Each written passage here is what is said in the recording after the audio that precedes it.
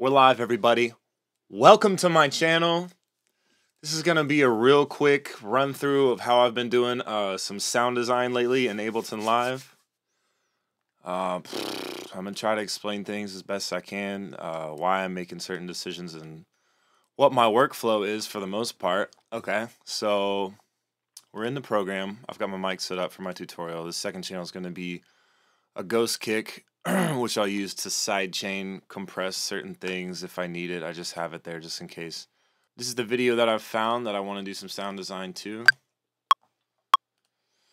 I like it. It's got a couple different, I like the focusing elements. I like all of the pins coming in and coming out. I think we can do some cool stuff with that. And then of course the logo reveal is right here at the very end. A lot of times when I get a graphic like this, I'm going to line it up on my timeline and see if I can find a certain BPM that locks it into either a 2-measure phrase or a 4-measure phrase. So I've kind of already done that here. You can go and adjust the BPM to kind of shrink it or grow it depending on how you want to work. If you want to do 2 or you want to do 4. But I found that 95.7 fits it into a 4-bar phrase. After I fit it in to that certain constraint, I'll just kind of go through and find some interesting sounds that I like that I think might work for it. So here I've got Spire pulled up. I've just got a random pad that I not much of the keyboard player, but that's okay because I have an Ableton Push. And if you have one, you're cheating too, but we can be friends because that's what I do. So I've got this pad pulled up. Also, another thing that I like to do, if the pad isn't inspiring me enough, I'll go through an auto filter onto my synth channel, no matter what synth you're using. And I'll just go ahead and automate the frequency just a little bit to give me something to play with while I'm kind of demoing certain chords or progressions over the video. And I'll pay attention to certain elements like right here when all the pins start to go away. Let's see, we can kind of dial it back. So like right here, the pins start to fall away from the center of the image until about right here. So I'll try to have the filters follow certain actions in the video. To me, that makes sense, that the higher frequencies would come out more as the pins are flying towards you. And then as the logo reveals, I think I'll duck this back down, whatever it's going to be.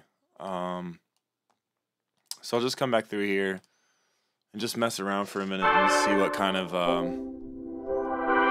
chords we can find that would sound good on this. I'll try to find like a starting point and a good ending point.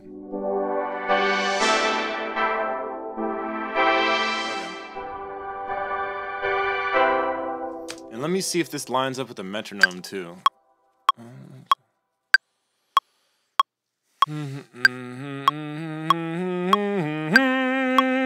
Okay. Yeah, you can definitely end the final chord on the 4th bar. So let's see if we can find a beat in here with the chords that I just came up with.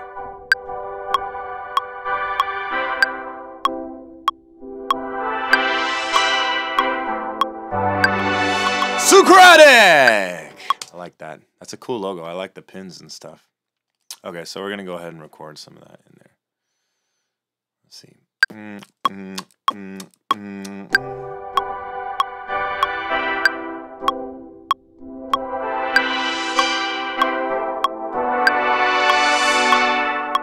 Okay, I hit everything I wanted to hit except for that bass note. So I'm going to go back in here and I'm going to add that lower note. Where is it at? Let's see. There we go. It's right here. Wherever that is. Let's find it. Okay. And if you didn't notice, as I'm pressing keys either on the keyboard or on the push, it's going to show up in your piano roll. So let's see. We got a G. We got a G like right here. And I want that low note to really fill out that bottom end, so I'm gonna hold Command to adjust the velocity, and I can bring it up, make it a little bit darker. Let's see what that sounds like.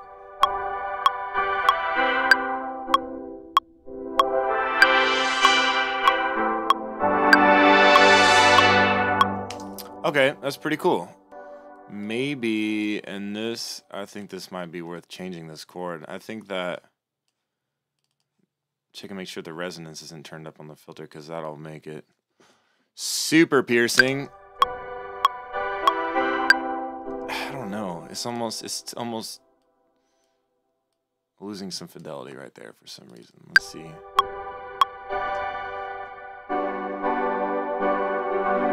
Okay, I want to move that down.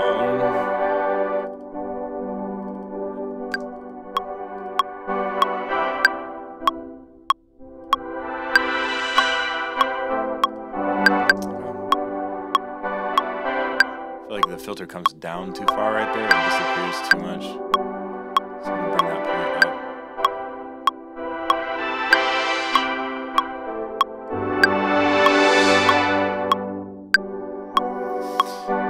Okay. Something I'll do a lot, and especially in sound design types of applications, even when I'm just making a song, I'll go through. Well, actually, I did that wrong. Hang on, let me unfreeze that. I need to duplicate it.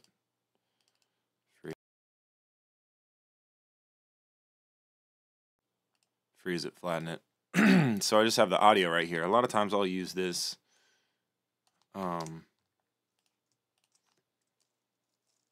for extra effects. Sometimes I'll use it as a uplifter type of thing. Let's see what we got here.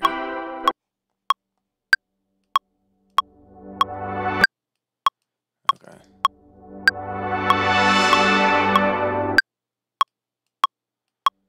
Let's see what that is.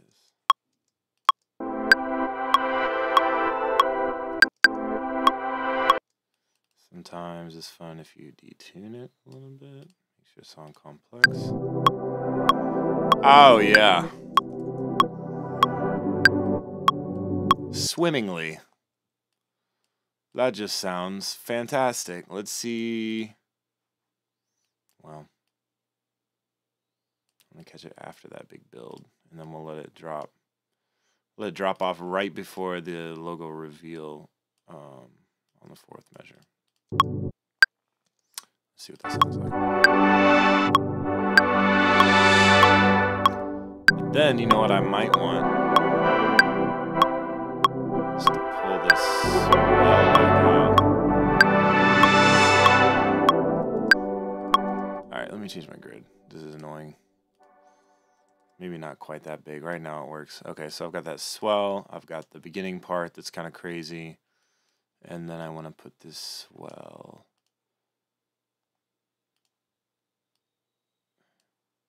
right here at the logo reveal. So let's see what that sounds like. That's going to add some lower frequencies back in there.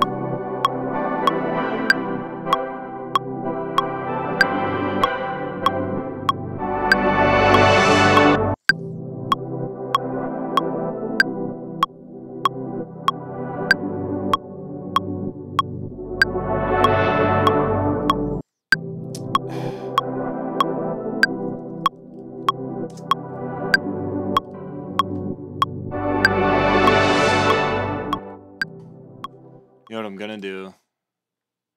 It's taking way too long. What I'm gonna do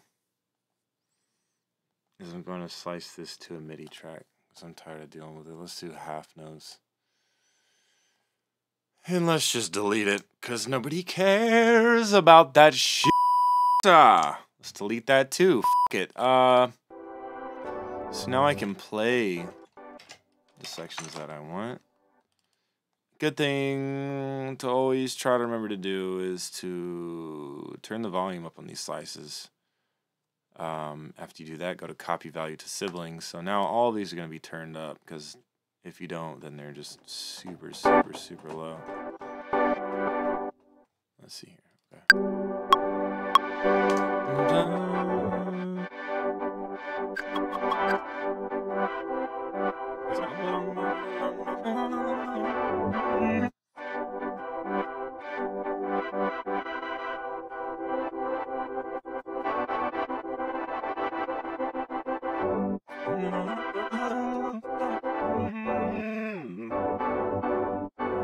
All right, there it is. All I was doing there was going through and trying to make these slices a little bit more precise as far as what chords they were using, or what chords we're playing inside of the slices so that I can play it a little bit easier. We don't need that.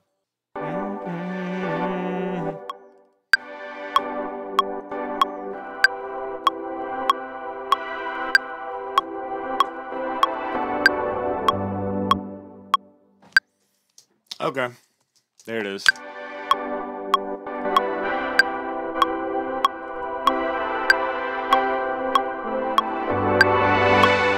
know what didn't happen? Or I don't think happened? I don't think I detuned it. So let's transpose this down. 12, copy to siblings.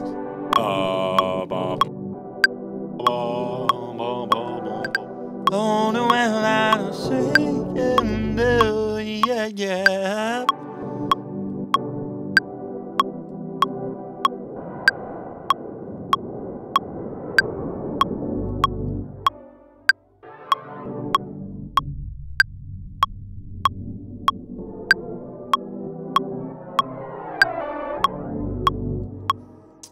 Alright, let's see. I'm just playing around right here. Don't like the grain delay right there, but I am.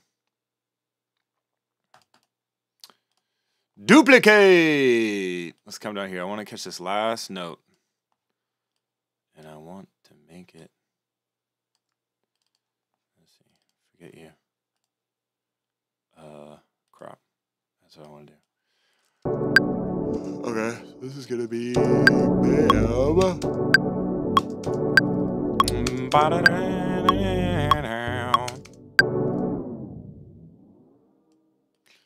Okay, so I want to automate the pitch, drop this down to its own automation lane. So let's start an octave down. And let's come up. Let's see.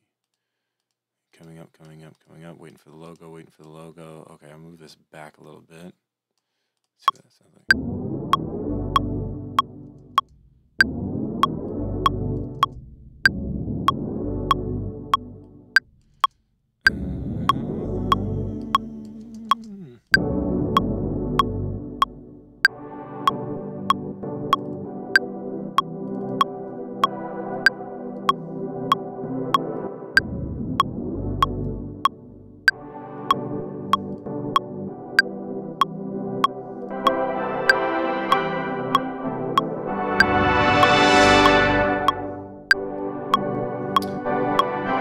Like it. I want this.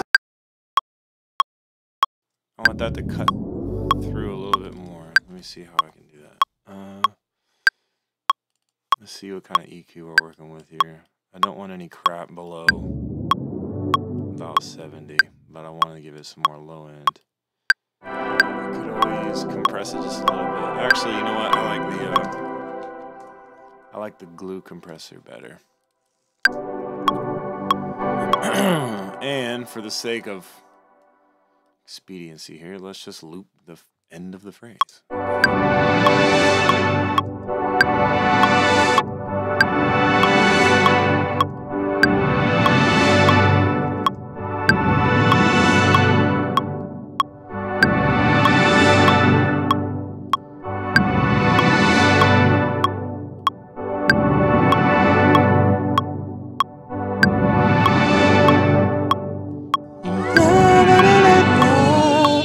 Yeah, down, yeah, yeah, yeah.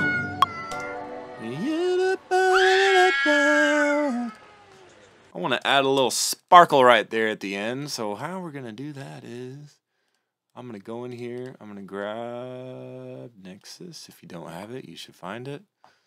You should buy it. I know it's kind of expensive, but you should buy things that you love.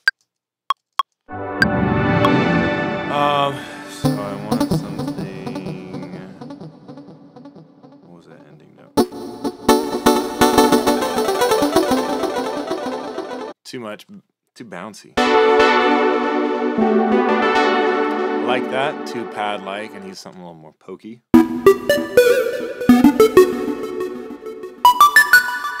Oh yeah, Dr. Chaotica, you got it for me right there, buddy. Let's see.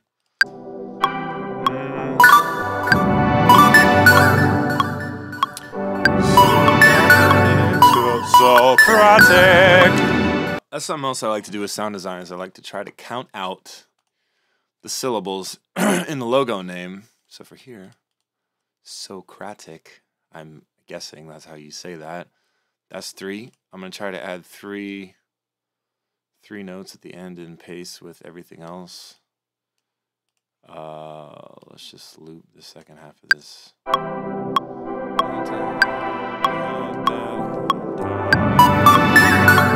Socratic.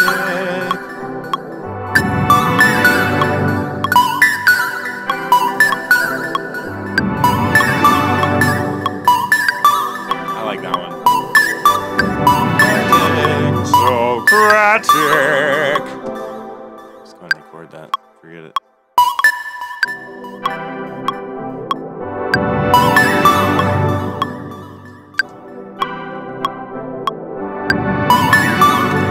That one was late. Let's see. Boom, boom, boom.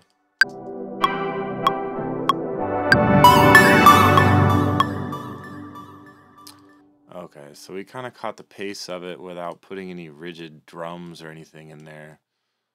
But you can see how lining it up to the grid kind of helps you pace everything. Hopefully the actions within the animation line up with, you know, a 2 or a 4 or a 1 or a 3, and if they don't, then you can kind of adjust depending on the logo reveal and what else is going on. Or, I mean, you don't even have to use a BPM.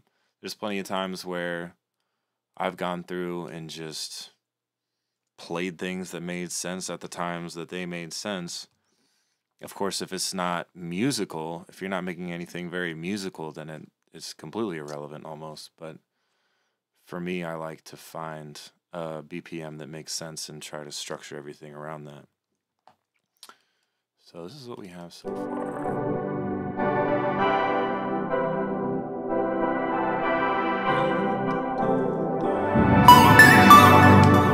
This is way too loud. Soften it a little bit, bring out some of those, take off some of those highs, lower it down quite a bit. Let's see.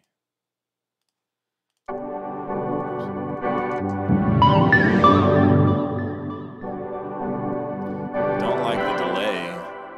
Don't like all that delay. In fact, you know what? Let's just turn it off. Let's do our own thing.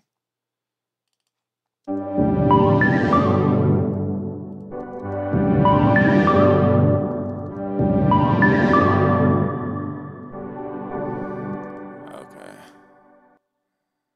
Tip I'll give you, when you're making a fade like this, you can hold Option, click and drag, and it'll give you a nice little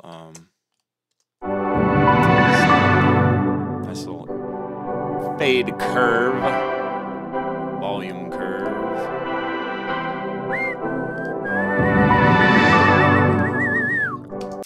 Well, here we are. I think we're pretty much done with this one. Let's go back and watch it one more time, just to watch and see how everything lines up.